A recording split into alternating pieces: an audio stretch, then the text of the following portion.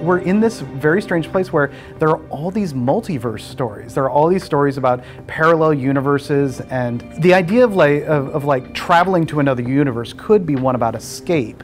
But I don't think it is. I think it's about understanding that there are other places you can go, but often the places that you need to go are actually inward, that they are actually closer to home than you think. This is a time that we are all looking inward, that we all need relationships and family, even as we dream about other universes. The important things are not very far away.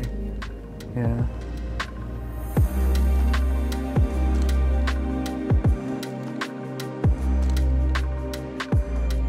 Chemical Exile is a family drama wrapped up in science fiction disorienting madness. Characters who have, in their own personal way, experienced a shift or a time shift or a slipping into a new universe. The show itself is the story of her and other people from other realities as they are trying to get back to their original reality. We have the two camps of Teddy being very analytical and focused on the data, and then we have Everett believing that there is a higher power that is creating all of this madness of the universes. He's come to view these happenings to be more on the miracle side. It also sort of speaks to the epic connections between families across universes, that universes can't actually keep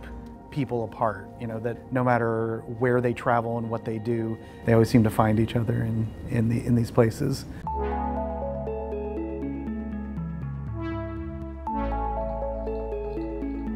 So Chemical Exile is what we call a psychogeographies project.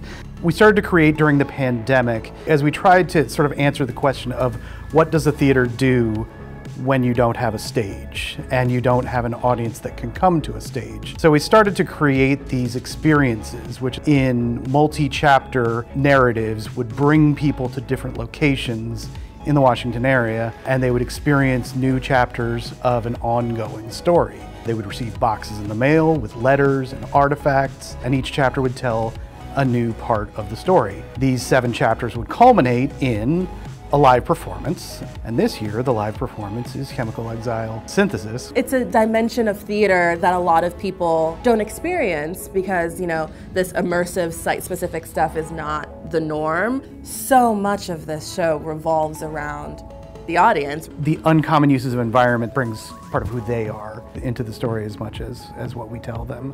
Seeing the audiences interact with everything has really brought so much color to the show.